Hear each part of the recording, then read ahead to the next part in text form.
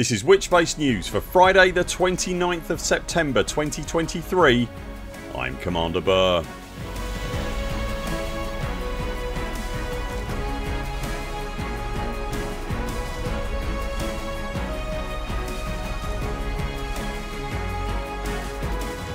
In Elite Dangerous news this week, Canonn Research wants your help as it seeks the source of the landscape signal. Frontier makes some adjustments to the live stream schedule as their Halloween celebrations approach, and there's about to be an explosive mining rush at the Bubble's 8 Titans. As always, if you enjoy our videos, please do hit the like button, and if you haven't already, be sure to subscribe and ding the bell so you don't miss any of our Elite Dangerous content. And if you'd like to help directly support the Buur Pit, you can also join our Patreon. Links to that and everything else are below. Commander LCU No Fool Like One sends word this week that Canonn Research have launched an initiative to investigate what they call the landscape signal, and they're looking for willing commanders to get involved and contribute to it. If like me you were previously unaware of just what the landscape signal is, then allow me to enlighten you. From anywhere in the galaxy, it's a signal that can be faintly heard coming from the general vicinity of the centre of the galaxy. When the audio signal is analysed in a spectrographic form, it produces a wireframe image similar to a mountain, hence the name. The signal has existed since the very early days of Elite Dangerous, pre the Horizons expansion, and it's believed it emanates from an area of space near Sagittarius A that is itself inhabited by 20,000 stars. It's these 20,000 star systems that Canonn, love 'em, intend to investigate to look for anything unusual. It doesn't take a genius to acknowledge that the systematic searching of 20,000 star systems is no small task, but the ever resourceful and ingenious Canonn are up to the task, and to aid the effort and ensure no duplication of the work undertaken, they have created a system that will allow explorers to target 10 systems at a time that they can reserve for analysis. Of course, there is absolutely the possibility that the search will turn up nothing unusual whatsoever. Elite Dangerous history has had its fair share of, so far at least, unsuccessful attempts to find legends like Raxxla for example. But Canonn themselves have said that even if they find nothing at all, then they will have demonstrated conclusively that there was nothing to find. Without wishing to get overly flowery, I think any hardened explorer in Elite Dangerous will tell you that exploration is oftentimes in and of itself its own reward, and it's more often the case that at the end of an expedition it's not so much about the destination but the journey you take to get there. Being involved in mass group efforts like the landscape expedition are themselves the point of the effort. With all that said, as is always the case with Elite Dangerous, you never really know what may be found. At the very least, the expedition is likely to turn up some stunning vistas and galactic points of interest, and that alone makes it worth the time spent. The landscape expedition is underway right now and has already surveyed well over 1,000 systems, and it's open to anyone willing to commit their time to the effort. To get involved yourself, you'll find everything you need in the description below this video. Halloween is nearly upon us yet again, and with its inevitable spooky return comes the Elite Dangerous Halloween themed taint to the weekly Stellar Screenshots competition, that being the appropriately titled Stellar Screamshots. This regular seasonal fixture is the one chance in the year to win yourself the malevolent Ghast paint job for the Asp Explorer. To be in with a chance, post your creepy themed screenshots to the Stellar Screenshots forum thread or on social media with the hashtag Stellar Screamshots. Whilst we're talking all things Frontier, the delay of the previous Frameshift live livestream has bumped the cadence of the planned livestreams that came after it, and so not only will the next Frameshift live livestream from Frontier be on the 19th of October, but it's also the Halloween special edition of the show. FDev have already announced that the show has planned a significant hardware giveaway, so be sure not to miss that. You'll find links and details for all of this in the description below. The current war with the Thargoid started just over a year ago now with the detonation of the Proteus device in HIP 22460 by the moustache twirling, now suspected dead ghost in the machine Caleb Salvation Wycherley.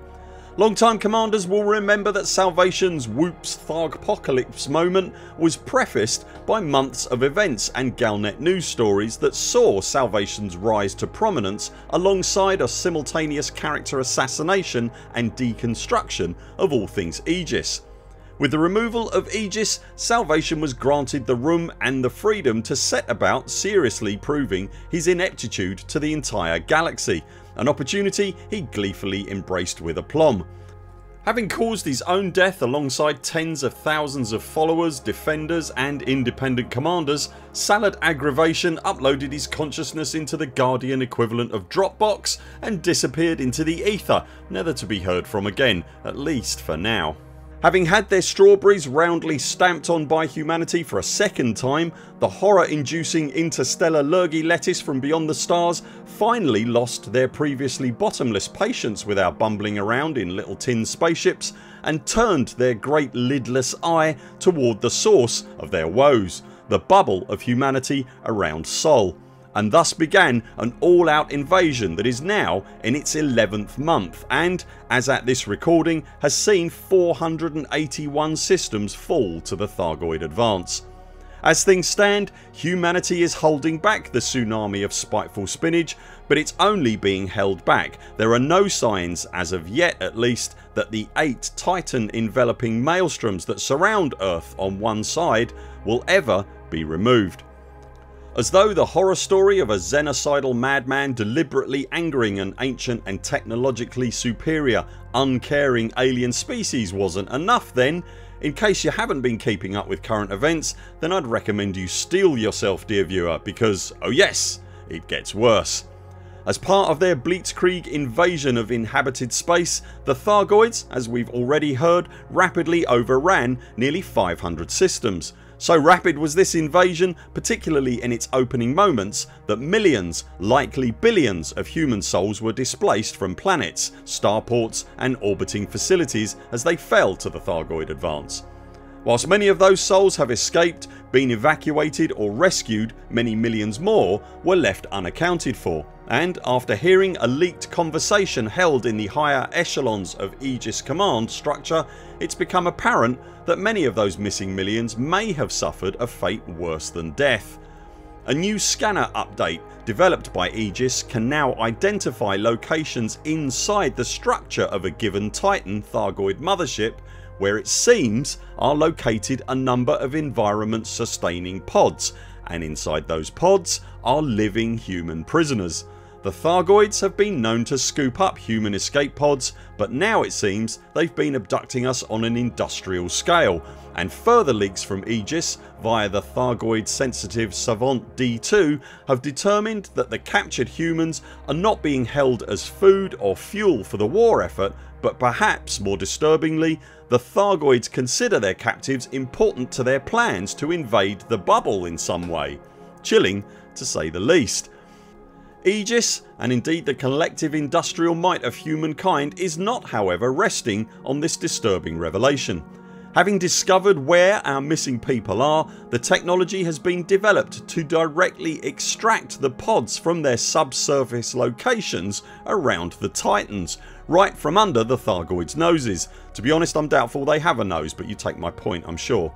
A community goal was initiated with the server tick this week to gather the resources necessary to build a Sirius Corporation developed technological solution. Enter the subsurface extraction missile. Yes, we're going to get our people back from the clutches of the vile alien horde, and we're going to do it by deploying repurposed precision targeted rocket propelled munitions usually reserved for the explosive mining of precious materials from rock. Firing explosive filled auto targeting and drilling missiles at squishy human captives inside a colossal alien starship that is hell bent on the devastation of all that we hold precious and dear. It's genius. What could possibly go wrong? I'm just sorry that we can't issue the captive subjects with protective brightly coloured Bermuda shorts and woolly hats to really enhance the experience. The community goal to industrialise production of the Humanoscoop 5000 extraction missile runs until next Thursday. Up for grabs as a participant are paint jobs to the top 75% and then 1 or 2 missile scoopatrons for the usual respective higher tiers. Assuming we get any of our people back in one piece, it'll be interesting to see what stories they can tell about their incarceration, or indeed what may have been done to them while they were incarcerated. Will you be helping Canonn search for the landscape signal source? Are you planning on winning this year's Halloween Stellar Screamshots? And do you think explosive missiles are the best way to extract captives from a perilous situation? Let us know in the comments below. That's it for now. Thanks very much for watching. We'll be back later this week with more videos. Until then, 07 Commanders, follow the greens on the way out and do keep clear of the toast rack. We very much look forward to seeing you next time.